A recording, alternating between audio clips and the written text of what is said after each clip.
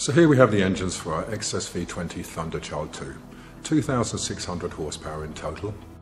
Caterpillar had the best power-to-weight ratio in this class. This will be a quad engine and propulsion arrangement using 4 surface drives. We carefully considered the optimum solution for her and determined, at least in this instance, that a quad arrangement provided slightly better efficiency than a twin-engine solution. We also saved a significant amount of weight, approximately 1,500 kilograms, by using 4 smaller capacity engines instead of 2 larger, more powerful but heavier engines. The surface drives are manufactured by FRANCEHELICES, and I must say they are superbly engineered, almost like little engineering works of art.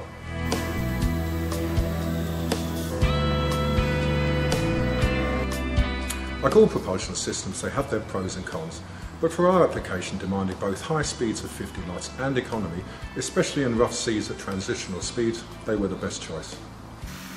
Other factors also came into play, factors that were unique to this boat and her transatlantic capability, such as redundancy.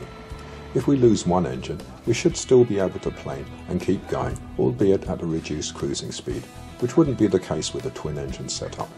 Also, with the quad arrangement, we should have the option of running on just 2 engines by lifting the inner drives.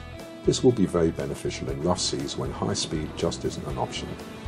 And by operating the less deeply submerged outer drives and using the lower gear ratio of the twin-speed ZF gearboxes, we can greatly unload the propellers. As such, her rough weather maneuverability and operation should be pretty good.